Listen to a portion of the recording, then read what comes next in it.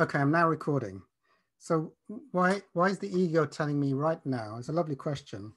Why is the ego telling me I'm not okay now? Why do I need to like eat a donut? Or why do I need to get a girlfriend? Or why do I need to be more successful? Why there's so many things to do? And I think that's a great question. Why is now not enough? Why is my ego even talking to me that it also, it's obviously not happy that now is enough, that it's even trying to think and trying to talk.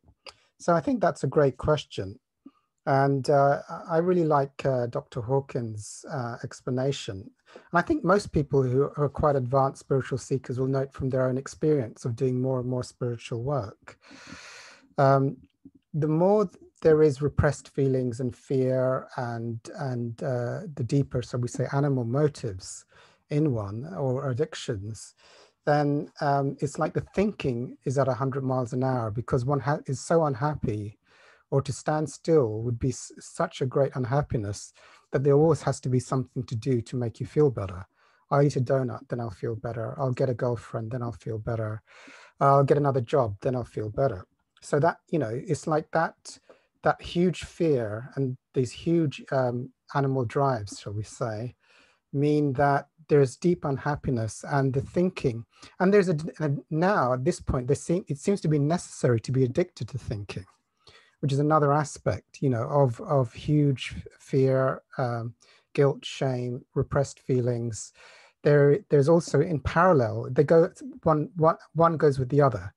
Huge repressed feelings, negative feelings, go hand in hand with very fast thinking and trying to work out a solution in the future that will fix my emptiness. So, I feel so awful. If I could eat a donut, let me go and buy a donut. Oh, I feel so awful. I'm lonely.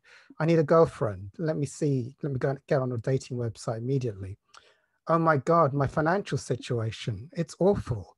I can't even support myself. Let me look at the job section. So it's always like that. And people who've done no spiritual work, or addicts, or have deep repressed feelings, and are always avoiding themselves, their true self, not their ego self, are always like the addiction to thinking is very, very rapid. And the addiction to projecting that there is a solution in the future that can fix the emptiness within is quite insane.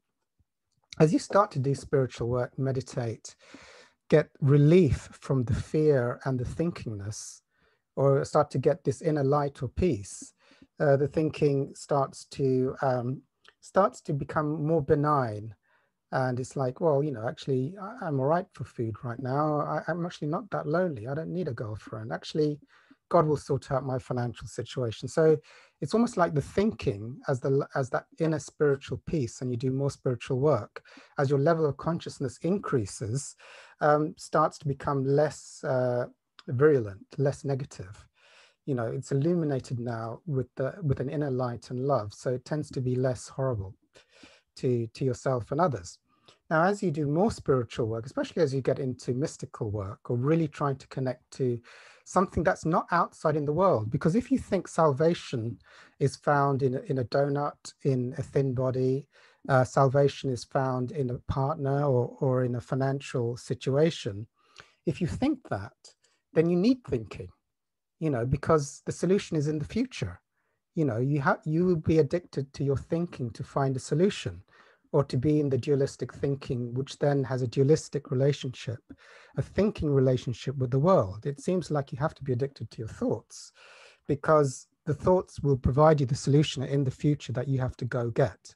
You have to take action if you want a donut. You have to take action if you want a girlfriend. You have to take action if you want money. So the now is not enough, and also there's an addiction to thinking in the now, which is usually when you start to think, you're not now. If you have an addiction to thought, you're not now. You're actually, if there's any identification with thoughts, you're not now. So you have to let go of the thoughts right now to be now. So as soon as you latch onto a thought, you're in it's going to drag you into a world of not now. So, but even to get to a place of no thought, or no addiction to thought, it's not that thoughts are bad, it's not that cups and tables are bad or trees are bad, but when there's identification from the ego self with an object, even thoughts and feelings, then, and the thinkingness, as soon as that's done, it's, you're not in the presence of now, you're in your thoughts. And so the thoughts, now this addiction to thinking is one of the last addictions to go. There's probably a lot of spiritual work before you're even willing to let go of the addiction to thinking as your master. So to get to be now happy, you not only do you have to let go of your addiction to outside external things, but you have to let go to the addiction of thoughts finally. And then what happens is the now becomes enough, because there's peace now, there's love now, there's beauty now, there's connection now, everything. And you don't need to be in the future, because there's an infinite trust that the now is enough, that the infinite flow of that divine presence without an addiction to thinking or to getting something in the future, which is still an addiction to thinking. Because if you are addicted to your thinking self, which is the limited self, then you need to control the world and the future to get something in the future to be now. When I eat a donut, then I'll be happy now, but I can't be happy now because I need a donut. I'm hungry for a donut.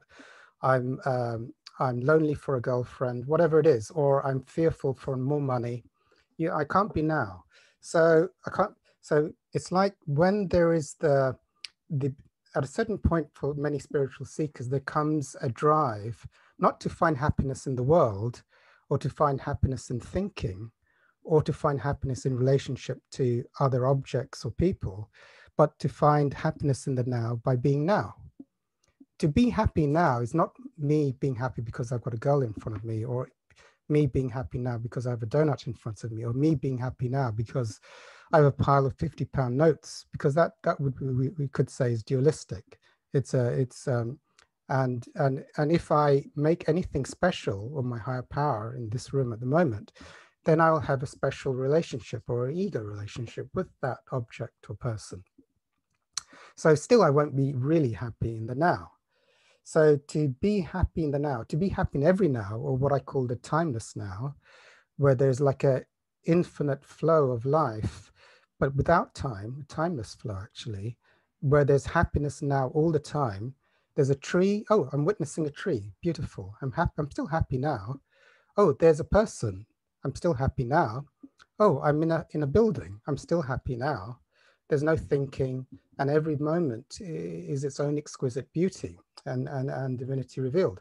So for me, it's like, why is it not easy? Like if I'm a donut addict and eating donuts all day long, thinking of how I can get my next donut, then to get from that place to being happy in the now is a bit of you have to undo the ego to get to that place of the infinite now, what I call the infinite now. So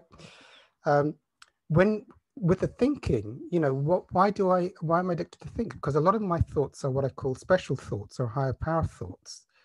I might have thoughts about how to get food, or thoughts about how to get a girl, or thoughts about how to get money. Now, for all of you, I would say, or look at your own experience, when thoughts are meaningless, they more or less don't exist.